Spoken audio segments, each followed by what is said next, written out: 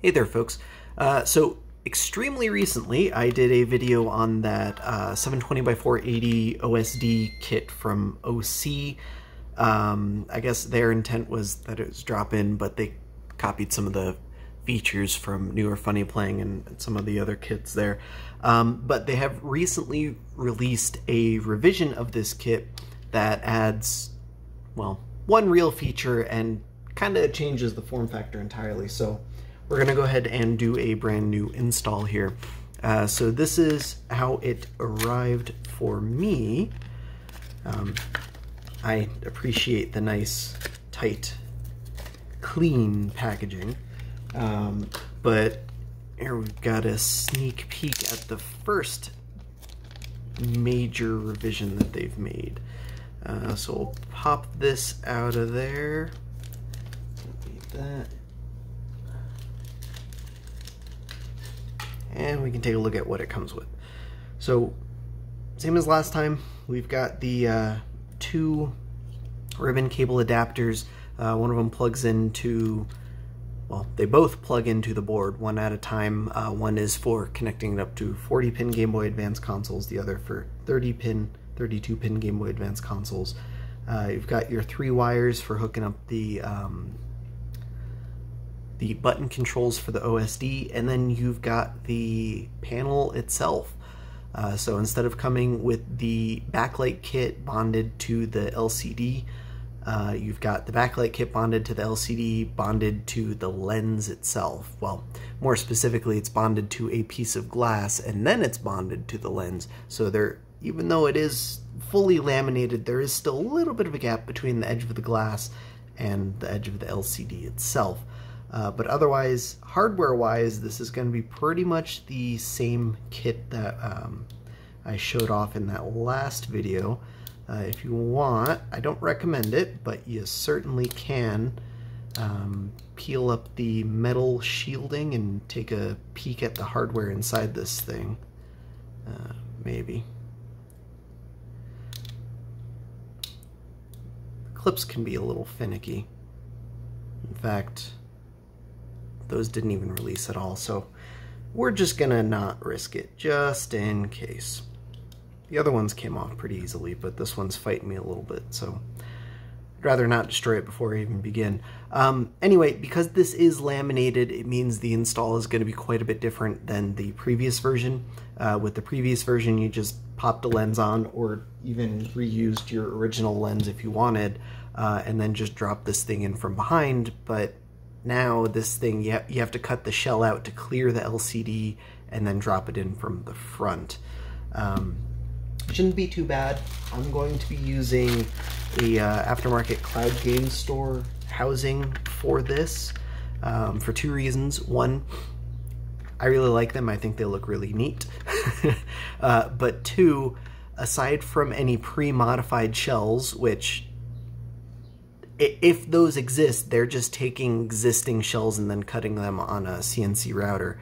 But aside from pre-modified shells, this is going to be the closest shell that we can get that requires the least amount of modification to get this thing to fit.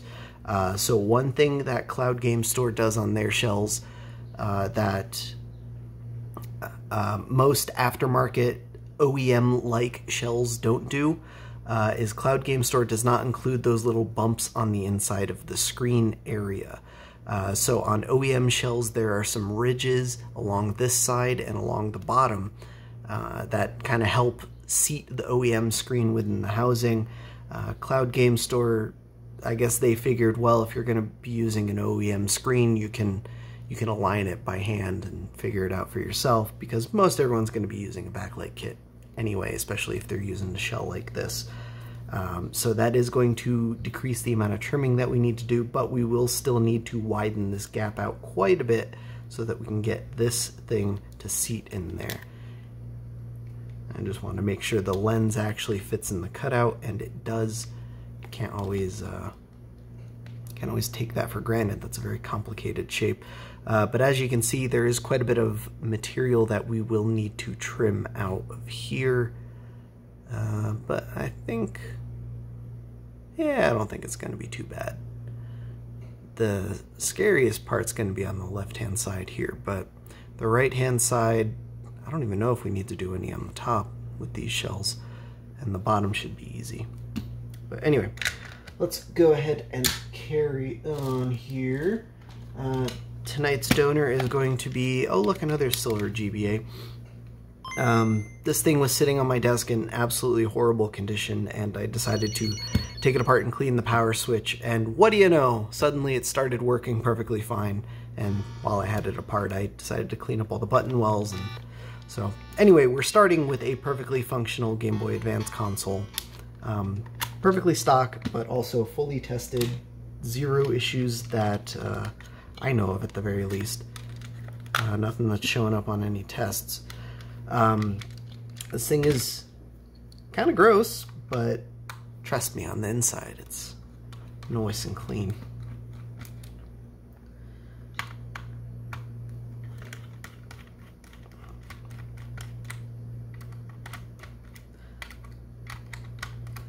I've seen this come up a few times, so I try to mention it whenever I remember. But I see a lot of people getting into Game Boy modding, and they see people like me putting out content on YouTube and Instagram, Facebook, wherever. They see us just grabbing junk Game Boys from whatever auction site, and they do the same thing, you know. They see what we're doing, they try and imitate, and that's fine. More often than not, that works totally fine. The problem is, not all Game Boys from those junk auction sites work out of the box. And not everyone thinks to test the console before they start pulling it apart and adding parts to it. So I'm just trying to say, make sure you actually test it. That way, after the fact, once you've gotten everything installed, if there's a problem, you can kind of narrow down what the issue is. Anyway, 7 screws later, we've got the back off, shoulder buttons, and side cosmetic pieces off. See, I told you it was pretty clean on the inside there. Let us get the power supply out. I'm gonna get some baseline power usage numbers so we can see what kind of power this console uses, and then we'll plug in the backlight kit, run the same tests again, and that way we can extrapolate about how much power this thing is going to use. And with that information, we can calculate how long your batteries should last, approximately. Plug that in. Ooh, I need to find my game. Just a moment. Alright, so that's the problem with actually using a cart that I also use for testing, is it's probably plugged into a Game Boy somewhere. So we'll use this copy of Pokemon Sapphire instead. Nope, just kidding.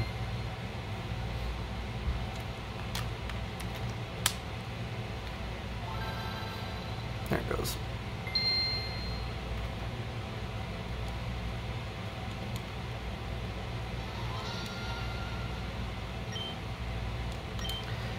Alright, so in the overworld, with not the exact same game that I always test with, but very similar one and very similar position, this Game Boy at 2.4 volts is pulling 73 to 82 milliamps? Yeah, okay, that seems about right. A little lower than average, but certainly nothing wrong with that. Good numbers. Let's try the backlight kit now. So if you don't have a power supply, you definitely want to test this stuff before committing to the install, especially because cutting the housing, you don't want to cut the housing if you don't have to, you know what I mean? Let's unplug this, and I will show you a better way to test this if you're not using a power supply.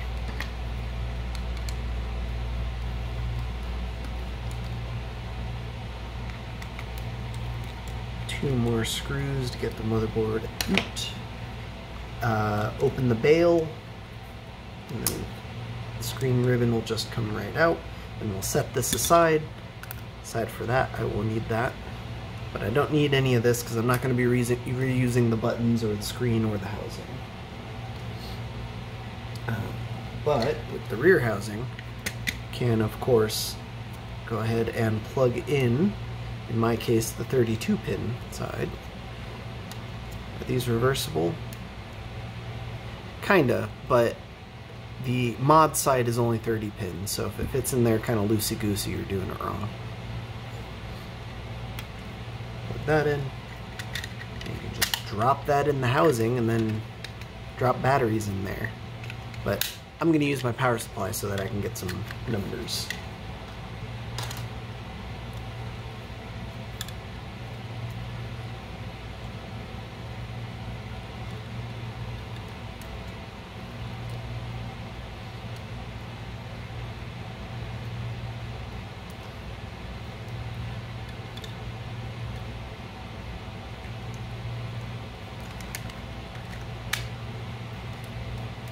And let me also get...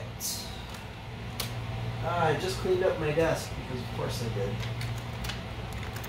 I just want to make sure this thing does not short out on the battery terminals.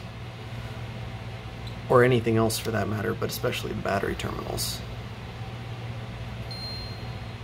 Well, the good news is, it does work.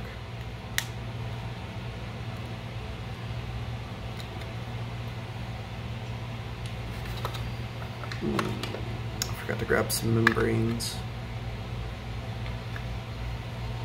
I think I've got fun colors.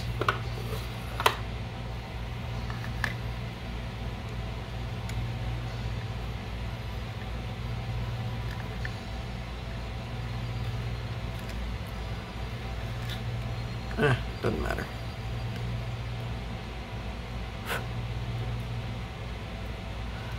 Alright, so one or both of the touch sensors is probably making contact with something it shouldn't. Of course, it's cycling this thing.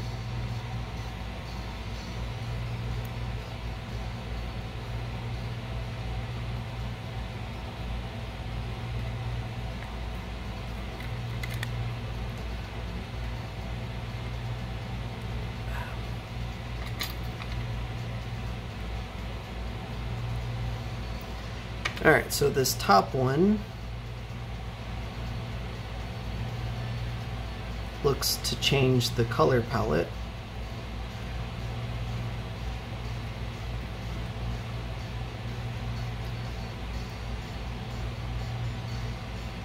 There we go. Press and hold, I believe, just cycles them.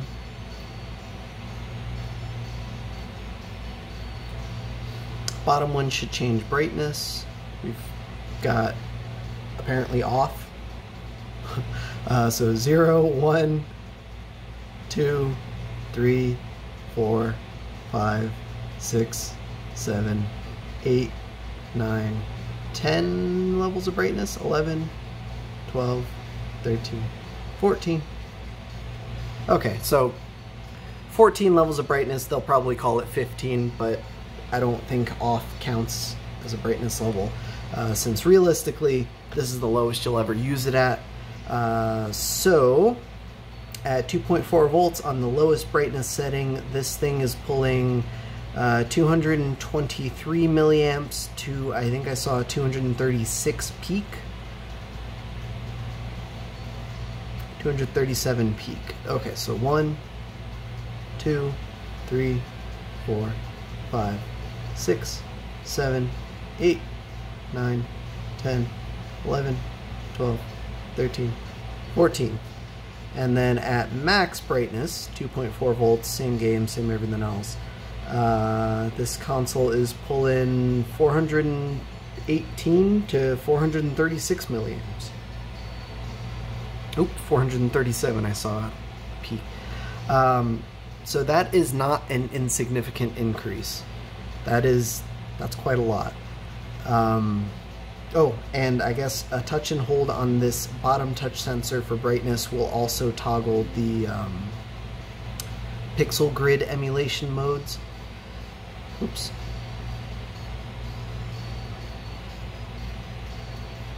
So you have what looks like there's off. You have both horizontal and vertical, and I'll show more of this later when I can get a close-up. It looks like we have just vertical now, and then probably just horizontal. Yep. And then off again. Yeah. Okay, cool. So we know it works. We know it is quite thirsty on power usage, but there is also... Oh, I thought that was shorting. There are also a few more features that we can only access through the OSD, which means we do have to solder to get access to those. As long as you don't care about those, I guess technically soldering is not a requirement for installing this thing, but there are some goodies in there, trust me. So let's go ahead and let's get on with it. I'm going to unplug it from there, set that aside. And then from here, we're actually going to set this aside because the first thing I want to do is make sure we can get the LCD assembly into the housing itself. So once we've got the LCD fitted, then we can go ahead and do the wiring for the OSD and then assemble it and Bob's your auntie.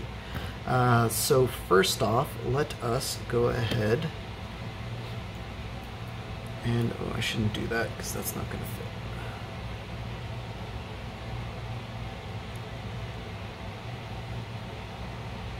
Alright, that looks kind of difficult. I can't tell from the angle I'm sitting at. So what I'm doing right now is I'm taking advantage of the fact that I have a transparent housing, and I'm holding the LCD assembly up to the housing itself so I can see exactly how much material I need to remove.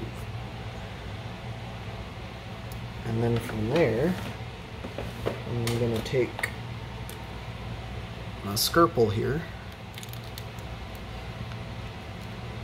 and I'm just going to mark it out. The seller of this kit does have pictures listed on the listing as far as what you need to trim, but those pictures are for OEM housings, not Cloud Game Store housings. But either way, you should be able to adapt and do what you need.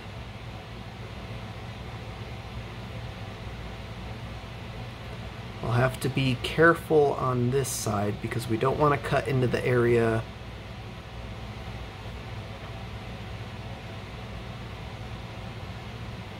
that that isn't hidden by the lens. But otherwise, it should be that simple.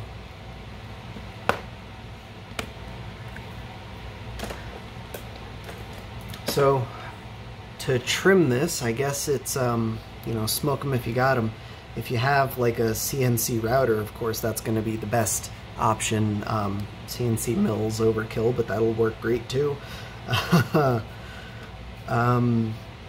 Otherwise, a drill press stand and a rotary tool would be good. I am going to just go with the score and snap method. So to do that, we'll need a sharp tool to crease it. No, I'm totally kidding. I'm not going to use this. But I will use my utility knife because that is precisely what it is for. My blade is quite damaged though. Hopefully we can get through these cuts no problem. I have spares somewhere. But the idea is, it might actually be easier to go from the front on this one.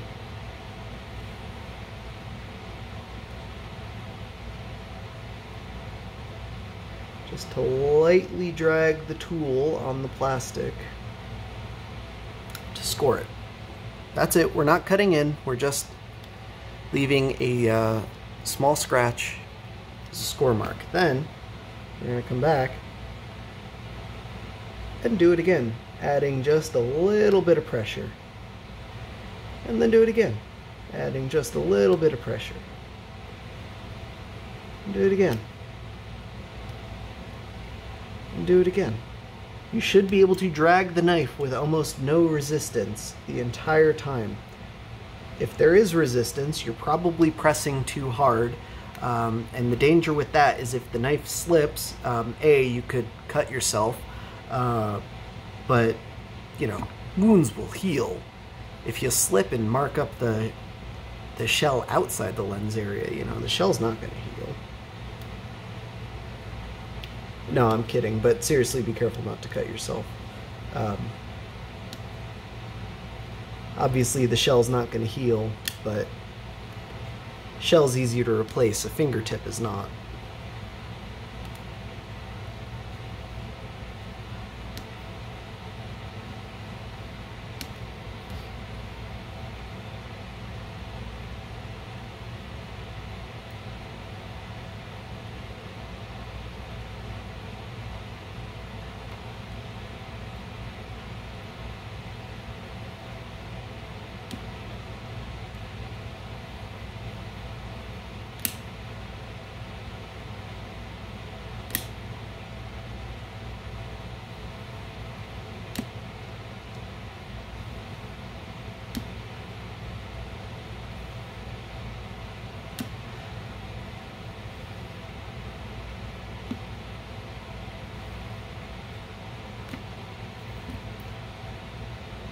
This one I'm gonna have to be careful with, because that goes right up in there.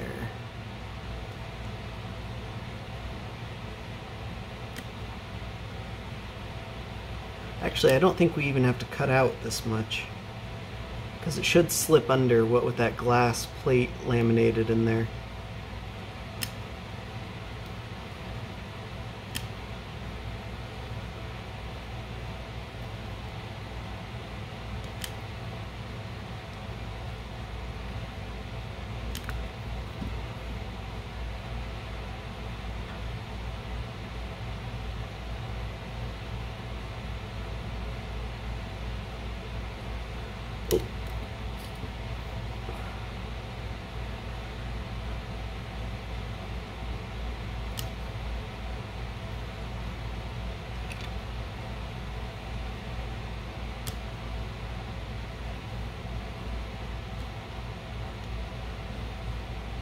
Trying to be careful how I hold this, because there's really no good way to hold this and keep my thumb out of the firing area. I mean, unless I do this, I suppose. I don't feel like I have as good a grip, as good control though. I don't know. Doesn't matter. You figure it out, you be safe. Your safety is not my responsibility. Anyway, once we've got that scored, now comes the snap part. Just take some pliers, or in my case, forceps.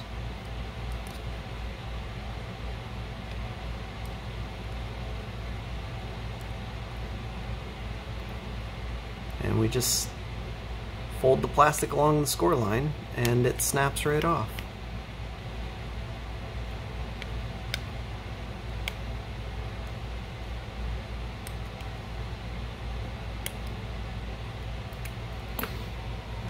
I'm gonna come in here and snip that though.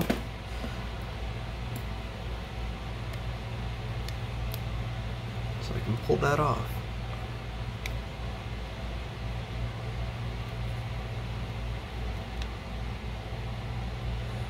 This method is not without its cleanup, but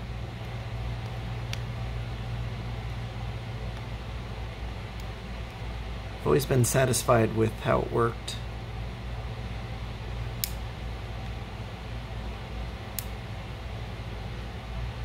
I don't like how that's snapping though. I think I need to do more scoring there.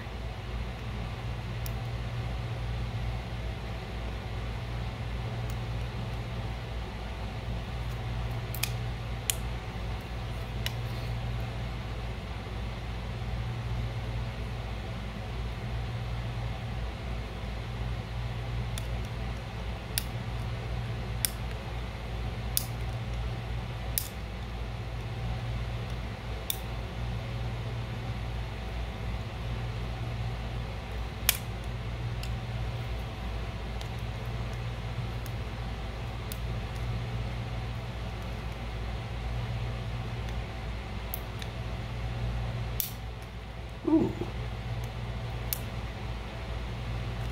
Yeah, I don't think that's scored enough. Alternatively, I could also just come in here with the knife and just cut it. Sometimes that works.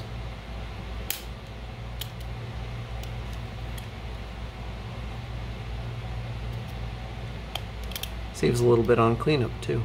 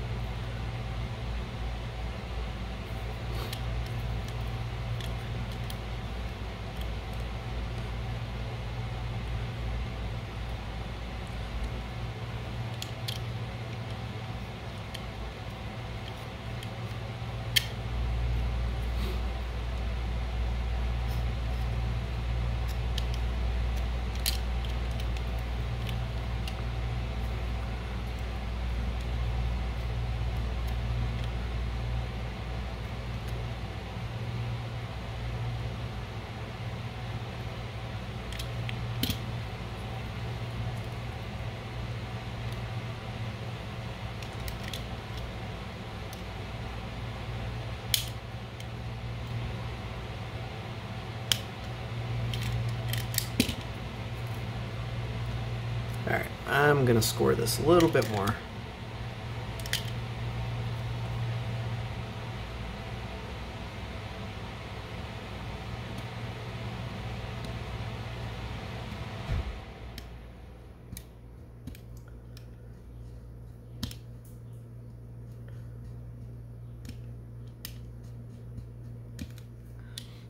Alright, hopefully that's enough.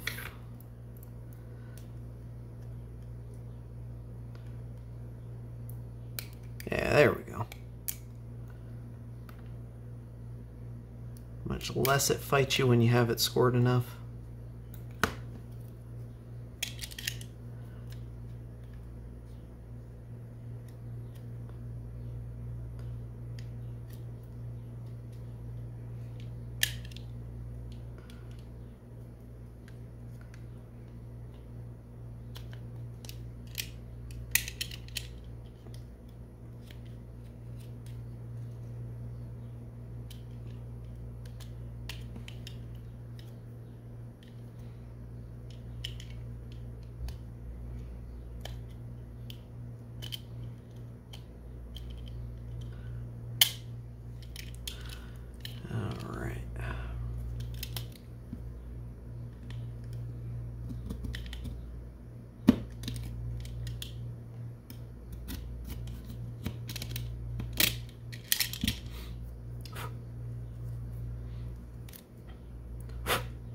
And if all went well, it'll just fit.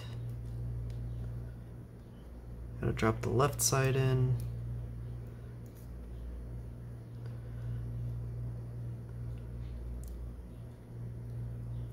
Oh, gotta drop the touch sensors in.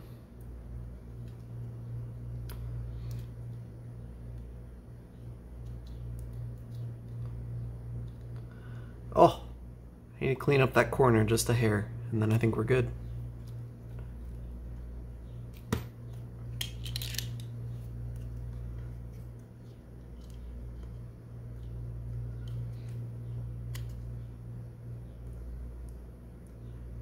Need to actually follow my cut line and not just shy of it.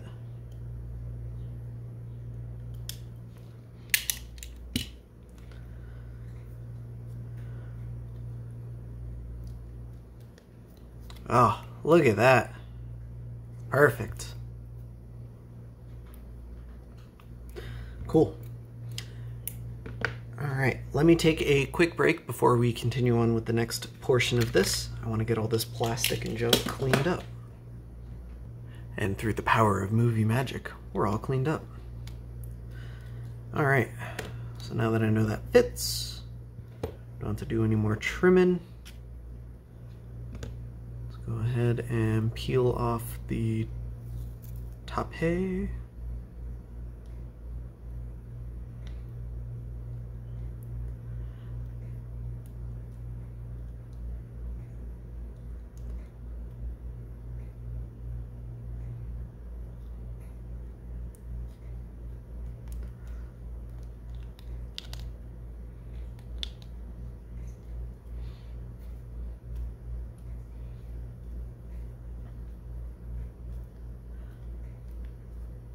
I should have peeled this film off, made sure there weren't any defects under the lens before sticking that on. Oops.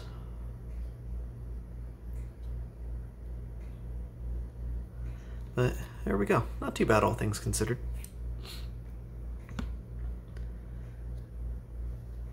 Now we can take our touch sensors, might as well stick them down. Not like this thing's going anywhere.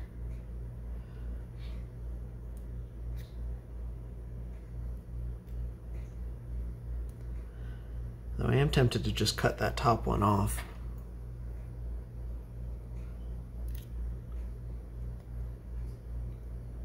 All it does is control the color palettes. I'm never going to use the color palettes. I don't want the color palettes. I don't care for color palettes.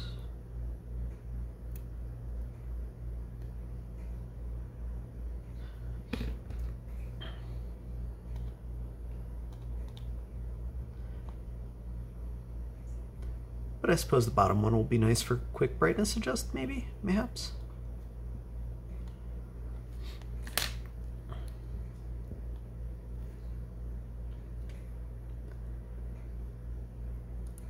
Yeah.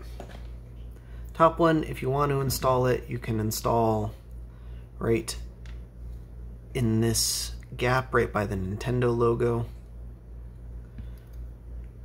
That is where the instructions say to drop it, but I know for a fact I'm going to trigger that, and like I said, I don't care for the color palettes, so it goes bye-bye. I'm not going to bother desoldering it or anything, I'll just cut it out.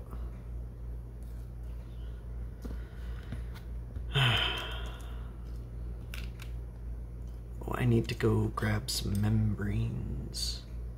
Oh, I need to wire up the buttons too. Button controls.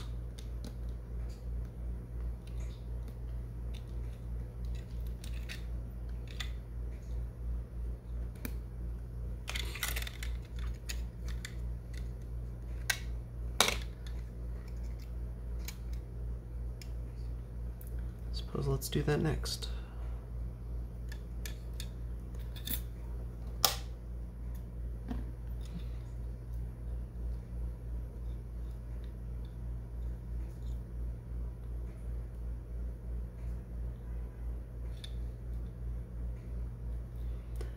So we've got two short wires and a long wire. I'm gonna guess the two short wires are for the shoulder buttons and the long wire is for the select button. Yeah, it looks about right. So we want TP2 right down here.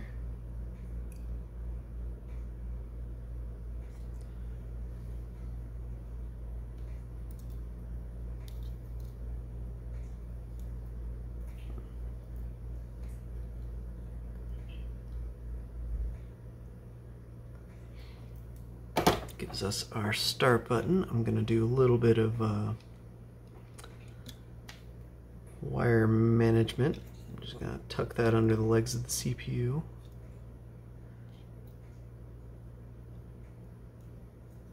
And just help kind of wrestle that into place. We want TP9 over here for whatever shoulder button that is. And it's the other one, not TP1 or TP0, but TP8.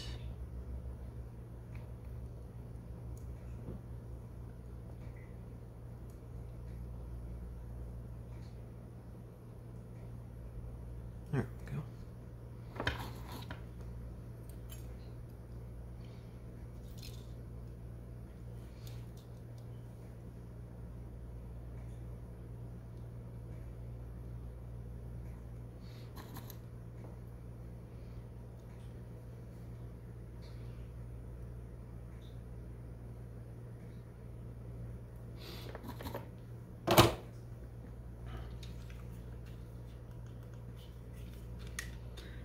So this is L, this is R. And I kind of hate that they put the solder pads here, because soldering on the back of an LCD is a great way to ruin the LCD, but here we are.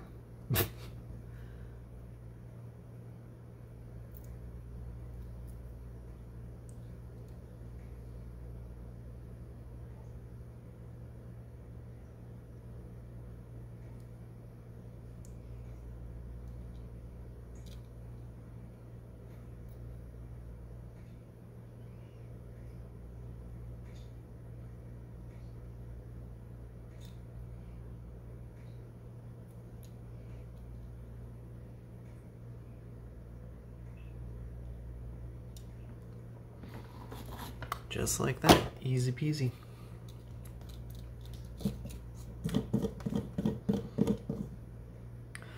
Oh yeah.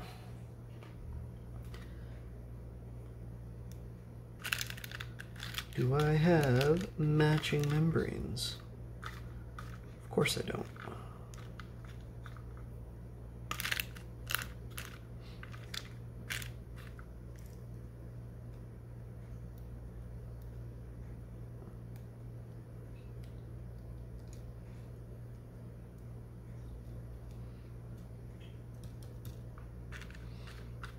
Hopefully that's good enough.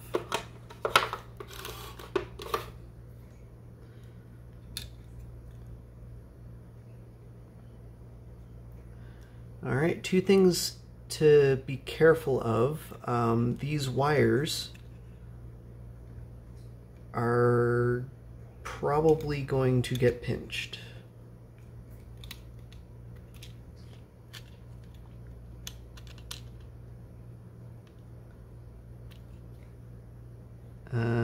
So this shoulder button I can route in that hole in the shell when I slip it together, but this shoulder button there is no relief. I'm surprised this is still an issue, but I'm going to just cut a V-notch in that wall. And then I should be able to slip that in.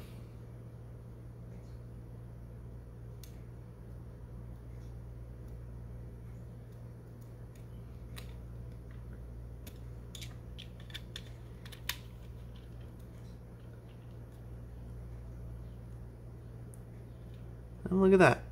Everything just slipped right into place.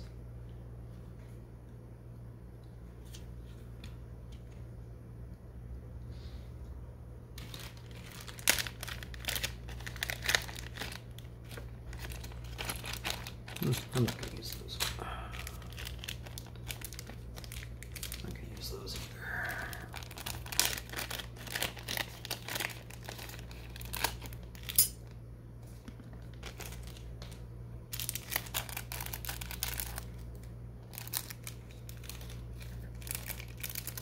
It's always best to use the screws that are included with a shell, if they're included at all. Because sometimes the screw posts are a little bit shorter on these aftermarket shells, and so they include shorter screws to make up for that. I don't recall offhand if that's the case here too.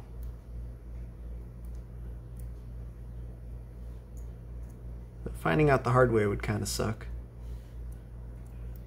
Alright, so there are our 6 long ones for the housing. We've got one extra for whatever reason, and then 1, 2, 3. 1, 2, 3, 4. Excellent. Okay. Those are 2 different screws. The short ones go into the motherboard.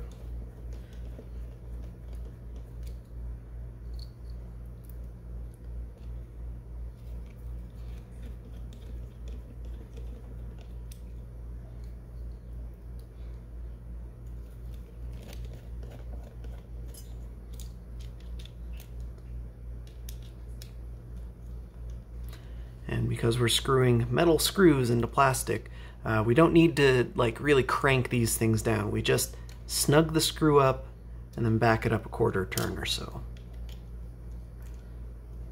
Snug the screw and then back. Snug the screw and then back.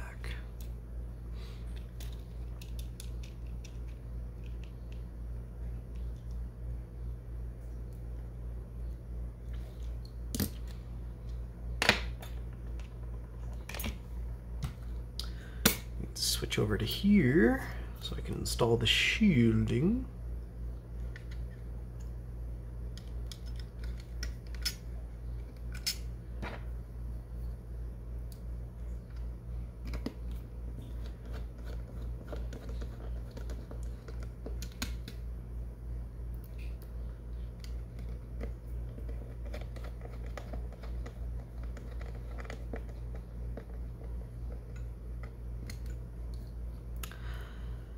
Oh man, I meant to discuss this before installing it. Totally neglected that. That's my bad. That's what I get for not actually scripting these videos. I know a lot of you are probably sitting here thinking, oh, well, this is laminated. Why don't we just use the housing that funnyplaying already made for laminated displays? And it doesn't work that way, unfortunately. So this display is designed to sit on top of that shelf. We just had to make it larger so that the LCD can pass through. You can see it's adhered back here still. funnyplaying displays, housings, shelves. There it is. Work a little bit differently. On funnyplaying displays or housings, the entire screen area is cut out. And if you look real closely at how it's cut out, you can see there is actually a wedge shape at the edge of the plastic here. The lens for the funnyplaying displays has the opposite shape cut into them, so they're also a wedge shape. So they're designed to be inserted from the rear, and then there's a bracket that holds them down, and then this wedge shape holds it into place, holds it within the console. That's not going to work here, unfortunately. And I meant to do a fit test to show that, but here we are.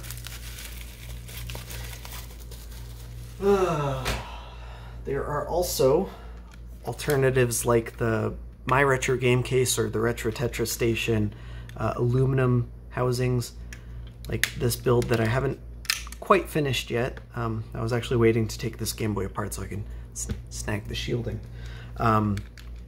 These are designed a little bit differently too. They do work with these displays, but only with modified brackets, and if you shave out the shell a little bit. So I actually sat here with sandpaper carving away at the lens cutout until I could get that display to fit. But it's the same display we're installing. Anyway, moving on. Sorry, meant to discuss that. Totally neglected. That's my bad. Hopefully if you're watching this video to have that question answered, well, hopefully you watched to this part, even though it's 45 minutes in.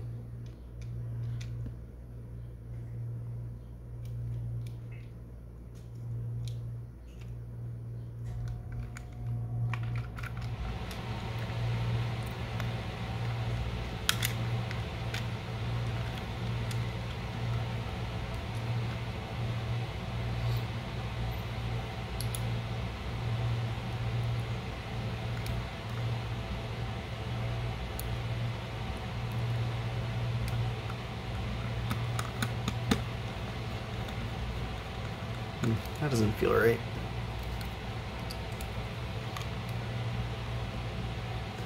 That doesn't feel right either. Feels better though.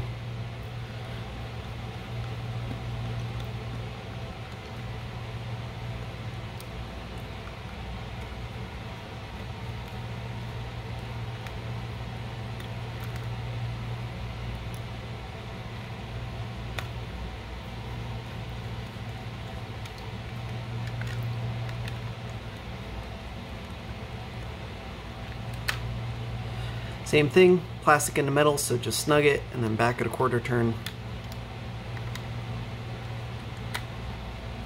Snug and then back.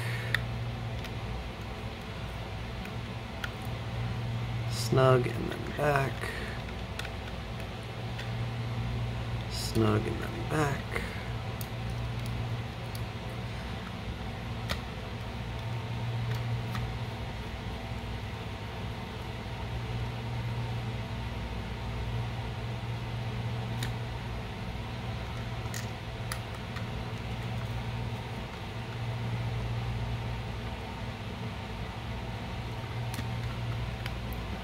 And then I guess the long screw goes in here. That seems kind of silly.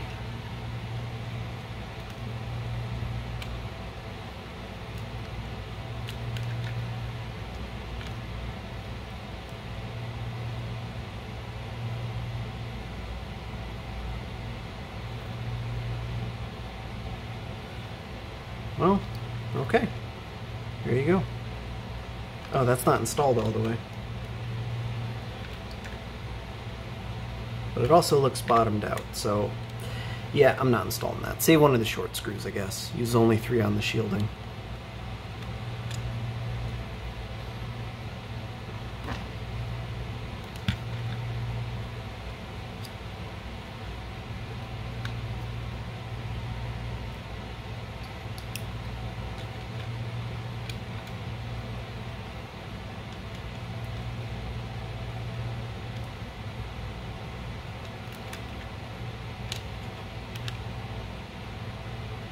That's not bottomed out either. Okay, don't reuse the OEM one either.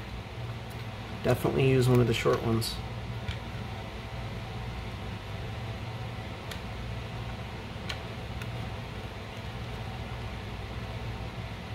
There we go. Now I have that screw fully installed without a lump on the front.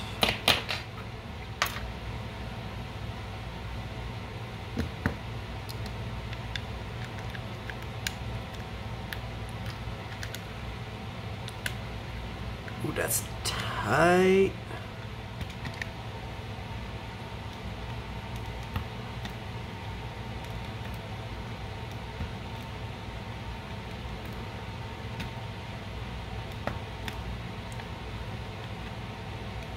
Well, hopefully that never has to come out, because it lives in there now.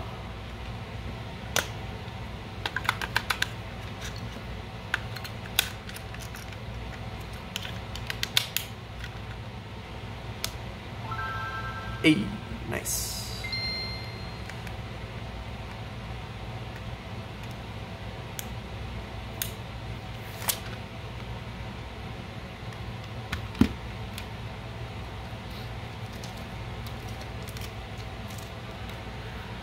Alright, I'm pretty satisfied with that. I guess I'll go ahead and install my kicker now.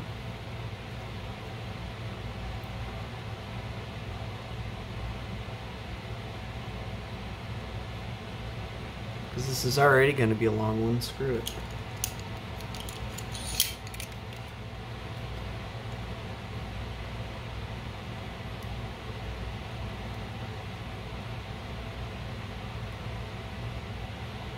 And get this adhesive peeled back, holy crap.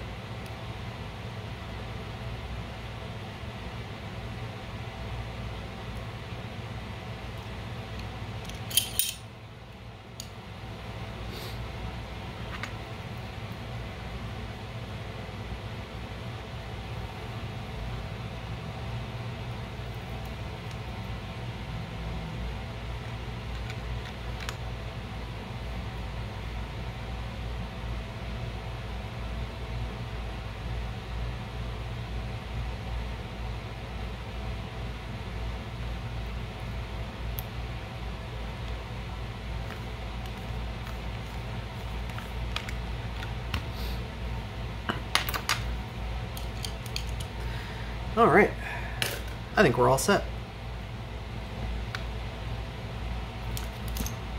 Let's do some testing. How about a flash card?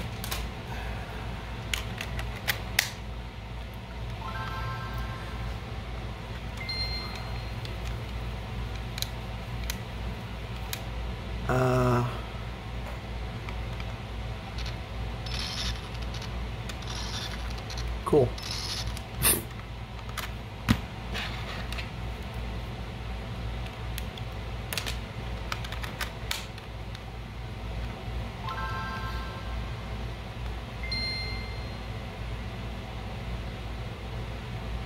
Ah, I've discovered an issue with my install.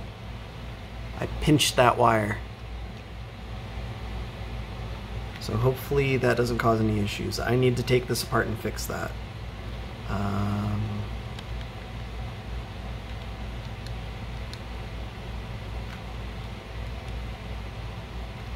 Now all my buttons seem to be working totally fine. Okay, so I guess that's not too big a deal.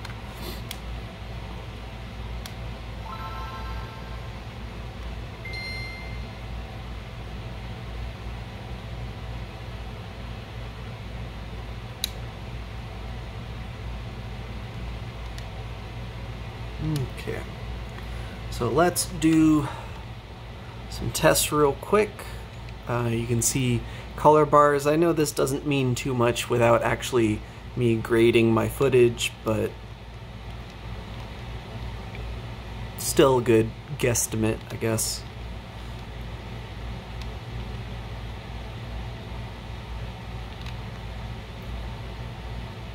You can see it is nicely aligned, though with the angle I'm looking at, it looks like the bottom's cut off, but when you look at it straight on, it's fine.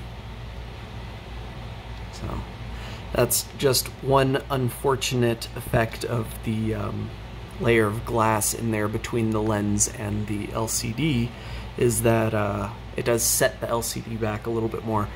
But on the flip side, it did make the install quite a bit easier.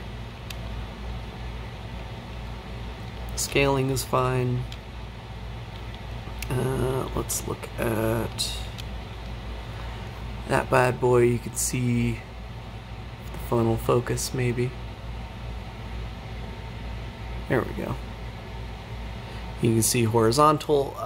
This screen kit uses a 3:1 ratio, so 9 pixels on this LCD are being used to draw 1 pixel that the Game Boy Advance is outputting, so the resolution is 3 times the original. As you can see, it is a nice even integer scale, however, in both the horizontal and vertical axis. You can turn on both of those. Another thing is we can use the touch sensor here to enable the pixel grid. You can see with both X and Y on, it does decrease the effective brightness, but it does seem to work reasonably well, not totally overpowering the actual lines on the screen. Unlike some of the other kits, not to name names, but the Cloud Game Store kits, which only use a 2:1 ratio, but also have pixel grid, it doesn't look too great. In fact, got one right here, so let's take a look for comparison purposes. I've already got the pixel grid on, only the vertical lines, but that should be all we need. No, we don't want to do that.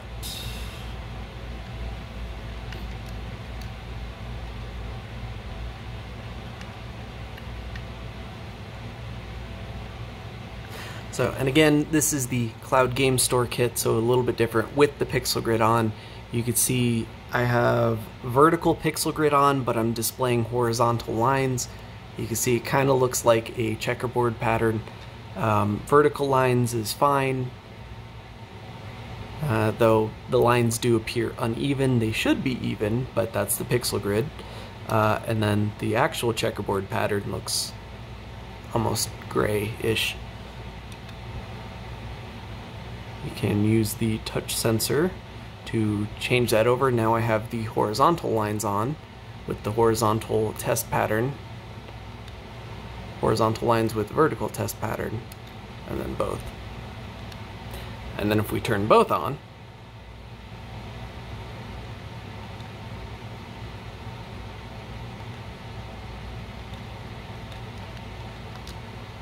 yeah, so it's fine, but I think this is better.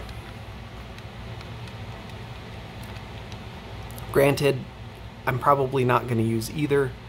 That was both horizontal and vertical. It also supports only vertical and only horizontal. Yep, there we go. And then off again. Personally, I'd use it with them off. I don't like how it affects the brightness levels. It doesn't affect power usage, and it doesn't explicitly affect brightness, but because we're effectively making it so 1/3 of the pixels are no longer passing light, as much light, the perceived brightness level is lower, which means you would have to increase the brightness to cancel out that change in perception, which would then increase the power usage. So I don't like it. I'm perfectly happy with this look, but your mileage may vary. Next, we can actually take a look at the OSD, which is triggered by hitting select L and R all at the same time, just for a second or so. There we go. And you can go through the 5 different options. We've got brightness, toggle that all the way up to 15, and as low as 1, but that's okay. It's not off. I thought it was off, but it's so low. Like, I don't think anyone's ever going to use that, really.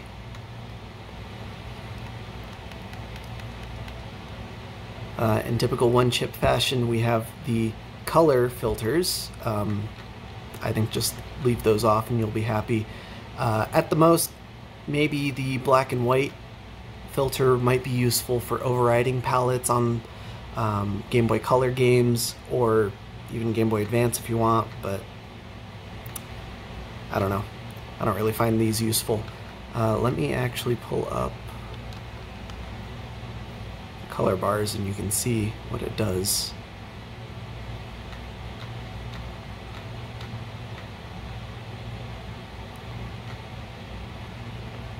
Oh, look at that. You lose quite a bit of bit depth too when you go into black and white. I mean, I guess that makes sense, but still disappointing to see. And then the next option is, of course, the 4 different pixel grid modes. You have off, vertical and horizontal, vertical only, horizontal only. But last is FRM, a feature they have appeared to have copied from funnyplaying, but it should do exactly what the funnyplaying one does. So if we pull up the shadow sprite test, and you see it is nice and flickery. I've been over this about 100 times at this point probably, but I'll go ahead and explain it again. The original Game Boy did not have any way of making things transparent on screen. The original Game Boy also had absolutely horrible pixel response times on their original screens. So devs got a little bit creative and turned that bug, as it were, into a feature. And to render transparent objects on the horrible original displays, they would just flicker it on and off about as quickly as they could. And with those displays, you know, it masked the flickering very nicely and you got a nice transparency effect. Well, newer screens, you just plain old see the flickering. And that's what this test is showing us. So hopefully you should be able to see the flickering on screen. I have done this test quite a few times. I've filmed it with this phone and it does seem to come out, so hopefully nothing's changed, but the preview is not very promising. Anyway, I left the flickering object in place for a little bit and then moved it over, and you can see there is actually a little bit of a flickering artifact where it was. Even though it's actually over here, I still see flickering right here too. I bet if I move it again, yep, I'll see the same thing right there too. However, if we go into the OSD and I flip FRM over to on, come on, close. There we go. Flip FRM over to on, you can see the actual flickering object is no longer flickering. It is nice and solid and steady. The flickering artifacts still remain. That is unfortunately a property of the LCD itself. They will go away, but they're going to be here for a while. As far as I can tell, there is really no reason to leave FRM off. It will probably technically increase the display chain lag because it then has to buffer the frames. You're going to be at least one extra frame behind with FRM on, but in my experience, it doesn't really affect much.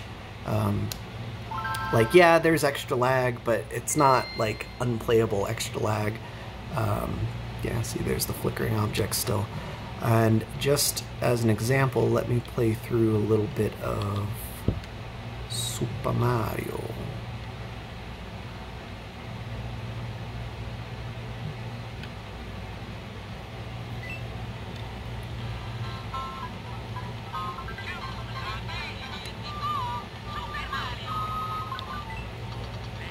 Oops, that's not the level I wanted.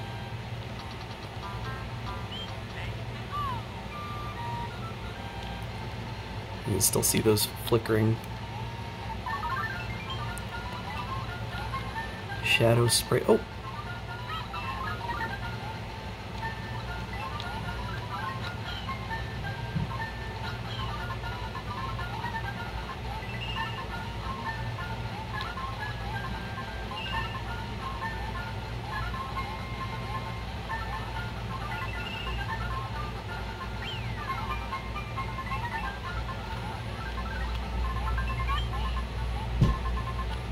Yeah, I'd say it's fine. Oops. My ability to play games notwithstanding.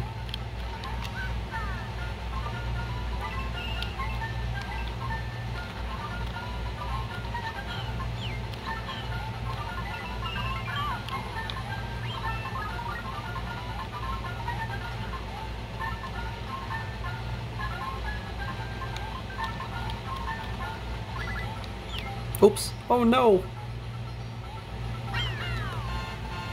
Oh, bye Yoshi. Yeah, seems totally fine to me.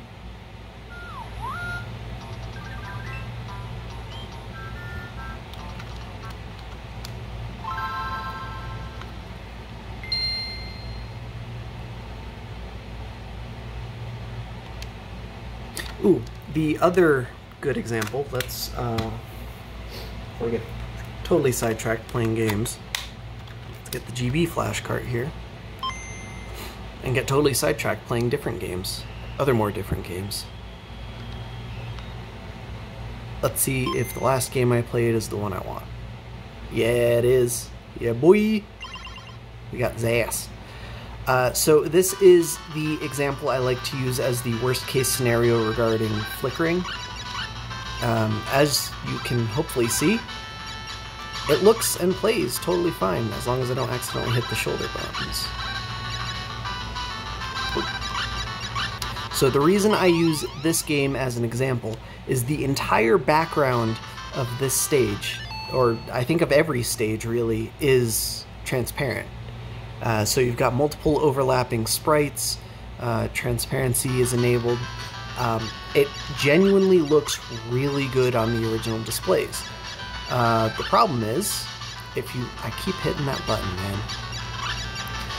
The problem is, if you really like this game, and I'm doing terrible. That's what I get for trying to talk and play at the same time. If you really like this game and want to play it on your IPS modded Game Boy, it's going to look terrible without the FRM feature, which unfortunately you do need to have it wired up to enable. But we'll flip that off and you can see what it looks like on nearly every other backlight kit at this point. You see a lot of flickering. It's not necessarily what I would call unplayable, but it is extremely distracting. And that's just how this game works. That's how it was designed. It's not necessarily a bug. It's just a quirk with the original hardware that the devs took advantage of, and that these new replacement screens don't account for. Well, I guess this one does account for it because we have that FRM feature. I can just come back in here, maybe. There we go. Flip that on. Flicker be gone. Oh, no. I didn't want to do that.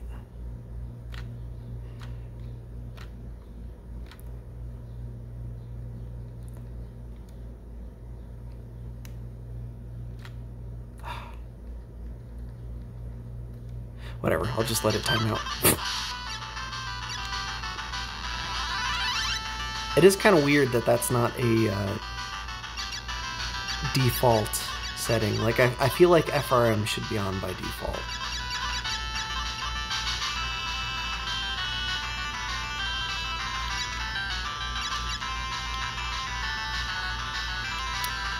So look at that difference it makes.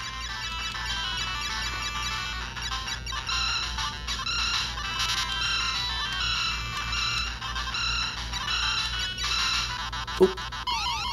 Anyway, I think that's about it. Let's do a couple more tests while I have the GB flash card out. We'll go pop into Legend of Zelda. And I'll do the two tests I normally do. So the first one, of course, we already know the results. The chain is not going to be flickering with FRM on, but with FRM off, we'll see plenty of flicker from the chain. The other test is I want to see if there's any weird artifacting on older kits, especially the 9380 based kits in particular. This color brown and this color green, for whatever reason, the LCD just cannot switch back and forth between those two colors very quickly. So when you do this in the game, you see a lot of artifacting in the green grass as the LCD itself tries to switch from green to brown and vice versa. This LCD seems a little bit better than the 9380 in that regard. So I don't see any issues whatsoever. Yeah, there you go. I'm sure there are some more edge case quirks you might be able to find. Regarding transparency, ZAS is the big one. That one's like the worst case scenario I think of. F0 is another one though. The mini-map overlay in the bottom left corner is supposed to be transparent. I'm sure there are others, but nothing that's coming to me off the top of my mind. Oh, let's try Mario Kart Super Circuit.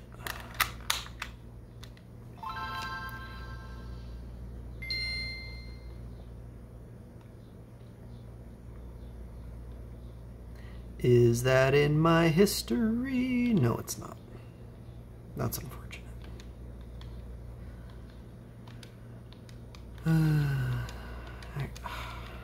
Do I have it dumped? Probably not. Oh, yes I do. That's even easier.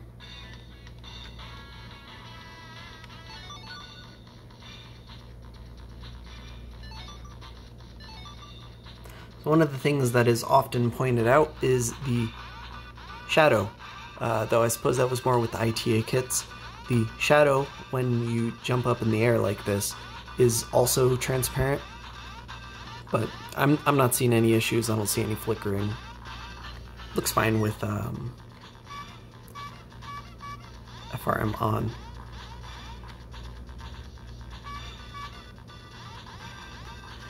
With it off, you could see the flickering, but I don't know. I think it's fine either way, at least in this game. That being said, though, I do genuinely see no reason to leave it off. Switch it on, set it, forget it, and I think you'll be good. Otherwise, I think that's about all I have to discuss for this thing. I will go ahead and shoot some links in the description to where you can get this stuff if you want to check it out. Shout out to Retro Game Repair Shop for providing me this kit to check out. Like I said, it is extremely similar to the one that I already showed off, except that it is laminated. Of course, that means the install is a little bit more difficult, but the end result is quite a bit cleaner. If nothing else, there should never be any dust between the lens and the screen because it is fully bonded. You can tell a little bit that the screen isn't right up against the glass, but because there's no air gap, it does still look real clean, I think. I'm really happy with it. I think it's going to be really hard to beat this kit. There's only like a couple more features I can think of that might make something like this worthwhile, and then, you know, once we start getting those features in kits, I have a hard time seeing any upgrade path after that, aside from maybe like OLED or something. But even then, OLED on a Game Boy Advance seems a little silly, given the screen limitations that I've discussed at the very least. It's probably fine, but until we get those other features, I see zero point in having something like OLED.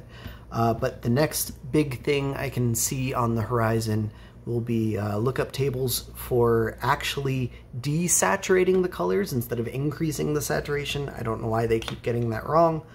Now that this is gonna sound a little silly, but I've showed them the analog pocket. I said, do that. I've showed them RetroArch. I've showed them the desaturation filters within RetroArch. I said, this is what we want. They don't seem to get it. So until funnyplaying does it, they're not going to do it. I've showed funnyplaying the same thing, both the analog pocket and RetroArch, and they're like, all right, yeah, that looks pretty good. I don't know if that's something they're actually working on. I don't know if it's going to be coming to new kits, if they're going to port it to their existing kits. I don't know. I don't know if there's a time frame on that or anything. I just know they seem interested, and we're probably not going to see it in these kits until funnyplaying does it. So we're at funnyplaying's mercy for that at the very least. But until then, I think this is probably about as good as it gets. I don't really have any complaints with this. I like the 9380 screens because I like that they're just a little bit bigger. You know, they take up a little bit more area on the screen lens. I think it looks better. With the exact same size body, a bigger LCD almost always looks better. Bezels are evil and they shouldn't exist, at least on things that don't have a touch screen.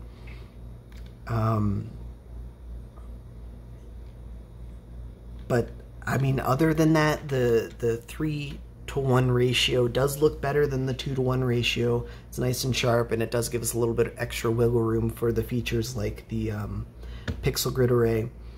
Unfortunately, the power usage on this thing is a little bit high, but in my personal opinion, and you know, feel free to interpret this how you like, you know, my use case isn't going to line up with your use case, so if you disagree, then sure, that's fine. That's a thing. The higher power usage isn't really going to affect me because I don't play my consoles that long. I mean, you've seen my channel. You know I have probably hundreds of Game Boys. So if the power usage was like a consideration for something, like if I was going on a trip and I needed the best, most power efficient Game Boy, I could just grab another Game Boy. I have that luxury. It's not a problem. But if you only have the one Game Boy and you're concerned about the power usage, well, just get some rechargeable batteries. These nickel metal hydride batteries are extremely hard to beat in terms of price for the runtime that you get. They do actually outlast most of the internal lithium-ion battery mods that other people are selling. I think the retro modding one gets about the same runtime, whereas the rest of them get a little bit less runtime. But the retro modding battery mod is like $40, whereas a pack of 4 IKEA Lotta batteries, so 2 sets of batteries, is under $10. So you could get, what, 8 sets of batteries for the same price as one of these things? Yeah, the runtime is really hard to beat, I think. Point is, just charge your batteries when you're done using it. With nickel metal hydride in specific, you know, you get, like I said, it's a 4-pack. You get 2 pairs. So keep 1 pair on the charger, and then when you're done playing, swap them out, put the other pair on the charger, let it top up. You can do that with nickel metal hydride batteries. Nickel cadmium, on the other hand, which thankfully isn't around anymore. That was a horrible technology, but it was what we had until we had nickel metal hydride. Nickel cadmium, those ones don't respond as well to trickle charging and just keeping them topped up. But nickel metal hydride, totally fine with that, so you know, knock yourself out. It's the same thing. Like, yes, being able to play the Game Boy for more than 6 hours in a single sitting, I can see the appeal of that if you're, you know, on a long plane flight. But realistically, I personally am never going to do that. I don't have that kind of attention span anymore. I can't sit and play the console for that long. So I play it for however long I want to play it, and then I put it on the charge. And also, on the same point, if you are taking a trip on a plane, chances are pretty good you'll have access to external power anyway. I know, at least in the US, not all flight carriers, what are they called? Airlines.